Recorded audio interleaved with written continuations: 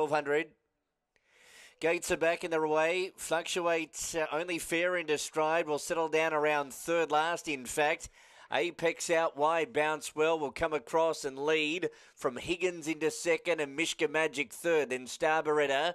Flucuate's picked up to be midfield. Then the Brotherhood, Penopera, Testimonials back and wide. And last is Jutland. 800 metres left to run. Apex in front, still looking to cross to the rail. It leads by 3/4 to Star Beretta, who moves up mid-race.